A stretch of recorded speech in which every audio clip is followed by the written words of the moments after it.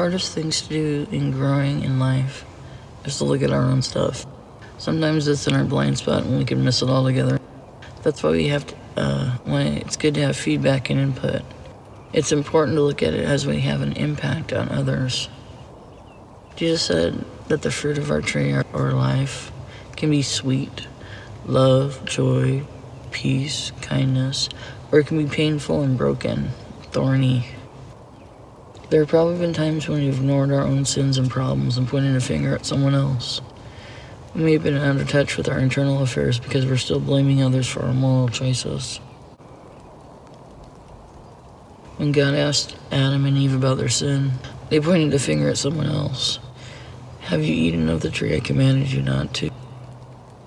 Yes, Adam admitted, but it was the woman that you gave me who brought me the fruit and I ate it. Then the Lord asked the woman, how could you do such a thing? The serpent tricked me, she replied. It seems to be human nature to blame others as our first line of defense. We also may avoid our own problems by evaluating and criticizing others. Jesus tells us, and why do you worry about the speck in your friend's eye when you have a log in your own?